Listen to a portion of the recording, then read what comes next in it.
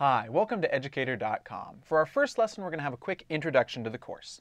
So what's this course called? Depending on the school you attend, this course goes by a wide variety of different names. Precalculus, math analysis, it might be called math analysis with trigonometry, simply trigonometry, it might be called precalculus and trigonometry. It could be called algebra 3, might be called geometry 2, might be called algebra 3 and geometry 2. Might be called college algebra if you're in a college course. It might be called college algebra with trigonometry, and it might be called something different from all of these. It's got a lot of names, sadly. Still, all these different names imply basically the same set of concepts. Those that are essential for science classes, and those that form the necessary foundation for calculus if you decide to continue in math. Those are all the concepts that this course on Educator.com will work through. So how do the lessons work? Each lesson starts off by introducing the concepts. We'll make sense of the ideas involved, and we'll see how they connect to what we've previously learned. After we have a sense for what we're working on, we'll learn how to apply these new concepts. Whether it's through new formulas, or methods for solving problems, or just a new way of thinking, we'll come to understand how to use it. Not only will we learn how to use the concepts, though, we'll also learn why they work and why they make sense, so we can do more than just do problems. We can also actually understand what's going on and work on stuff down the road with that. Finally, we'll end each lesson by working through a wide variety of examples so we can see the concepts in action. Plus, most lessons will contain at least one word problem to help us see how to apply math in the real world. Who is this course for? In short, anyone who needs help with the concepts contained in this course. This course was designed and created with many different types of students in mind. It's for those who are taking one of those previously mentioned classes and who just want some extra help. It's also for people working on the material but who aren't taking a formal class at a school, and anyone who just needs a refresher on the concepts, whether it's for science class or another math class that they're taking. Because the lessons combine an understanding of the material with step-by-step working through examples, this course is great for students with diverse needs. It can help a whole bunch of different people because it really teaches the whole thing. When watching lessons, some students will just skip straight to the examples and only watch enough so they can do their homework. I want to urge you against doing this. While this can work for getting homework done in the short term, it quickly falls apart in the long term. So much of math builds upon previous ideas. If you don't really understand what's happening now, understanding later concepts will be extremely difficult because so many things are built stair-step after another. If you don't really understand what's happening today, you might be able to get through the homework, but getting through other work in a couple of months is going to become really difficult. It might become almost impossible. The best thing you can do for your future understanding is to focus on more than just doing homework problems. Watch the whole lesson and make sure the concepts are truly clear to you. You really want to have an understanding of everything that's going on, not just how to do problems. This helps not just today, but down the road as well. This gives you the ability to understand what's going to happen in a few months or a few years. And of course, if you already understand the concepts and you just want some guidance on doing the problems, by all means, skip away. But if you don't quite understand what's going on, you don't really see how the concepts work, try to watch the whole lesson because that will give you a much better understanding of how those examples work. It's like the difference between teaching someone to fish and just handing them a fish, right? You can either teach them a skill for the rest of their life that they can use as long as they need it, or you can just feed them today. If you wind up only going to the examples, you're able to eat today, but you won't necessarily be able to eat in the long term. And I want to teach you as much as I can so you can really understand and eventually be fine without needing any outside help. By the same token, it's so important to understand the ideas that have come up in previous math classes. We'll do a fair bit of review in this course, but occasionally that won't be quite enough sometimes.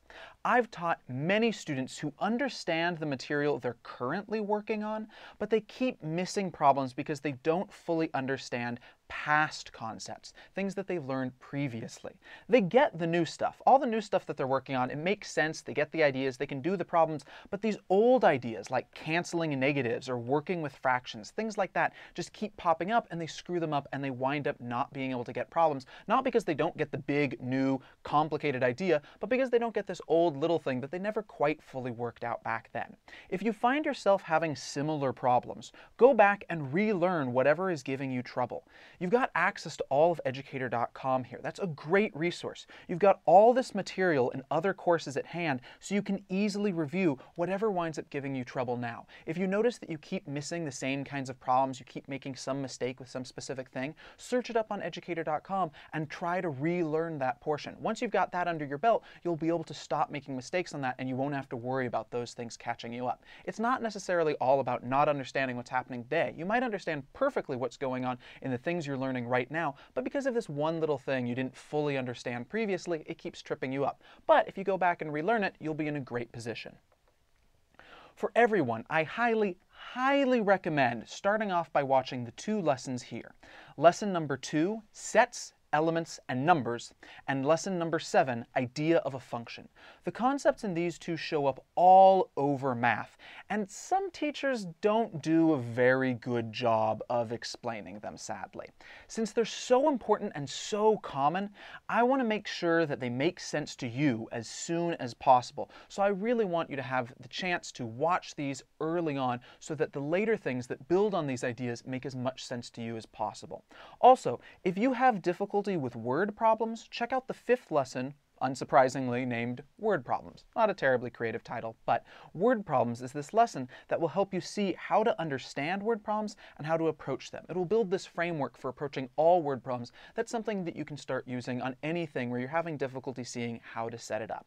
If you don't have time to watch any of these right now, that's perfectly okay. Just try to come back and watch them in the next couple of weeks. These ideas are crucial, and it will make a lot of things easier later on once you've got a good understanding of them. It's not something you have to get done instantly, but by having it done as soon as you can, you'll wind up being able to understand later things much easier. If you've had difficulty in previous math classes, if math class has been a little difficult for you, you might want to watch the first 7 lessons because they form a review of important concepts.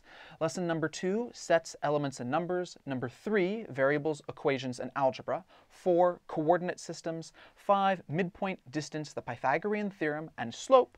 6, Word Problems. Oh, I guess that should have been the 6th lesson previously. Sorry about that. Lesson number 7, Idea of a Function, and lesson number 8, Graphs. The ideas in these lessons form a foundation for much of the course. If you can make sense of them, you'll be in a good position for understanding what comes later on. So you really want to make sure these ideas make sense to you, because if they don't quite make sense to you right now, later stuff's going to be really hard. But we'll do a lot of review in these beginning review pieces so that they'll give you the chance to really understand what happens later on. At the end of this course, there's an appendix all about graphing calculators and graphing programs. But just because it comes last, just because it comes at the end of the course, doesn't mean you should wait to watch that thing. You should watch it as soon as you have the chance, as soon as you're interested in it. By this stage in your mathematics career, you might be considering purchasing a graphing calculator, or you might already own one. The appendix will help you get started. It has recommendations for buying one, it goes over the basics of use, and it explores some of the more advanced abilities for graphing calculators. And even if you don't want to buy a graphing calculator, even if you know for sure you're not going to buy a graphing calculator, just don't feel like spending the money, I recommend checking out the first lesson in the appendix. We start off that lesson by actually looking at a bunch of free options, and it can really help to know that these things are available and that you can have them on any computer really easily. Having access to a graphing calculator, something that you can graph with, can make a lot of problems a whole lot easier, and it helps you really quickly build up an intuition that just doing these things by hand can't get you very quickly. So I really recommend check out that first lesson, see some of the free options, even if you aren't interested in buying a graphing calculator. Finally, what do you want to watch at the very end of the course? At the end of this course is a short section that gives a preview of calculus. Some classes, some math classes at various schools will work through this section, but others will simply skip it. Either way, if you eventually plan on continuing to calculus, I recommend watching it at some point. Being exposed to the ideas of calculus before actually being in a class, before actually making it to a calculus class, can really help things click into place later. Plus, calculus is really cool. I think calculus is really interesting to learn about.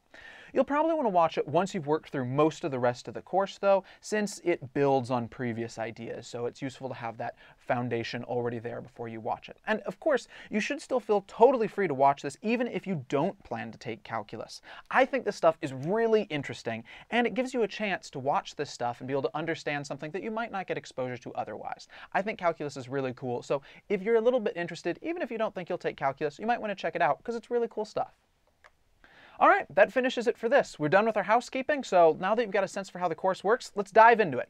I hope you enjoy this course and learn a lot. I put a lot of effort into this to give you the best understanding of the concepts that I possibly could, and I'm looking forward to teaching you. All right, let's go. I'll see you at educator.com later. Bye.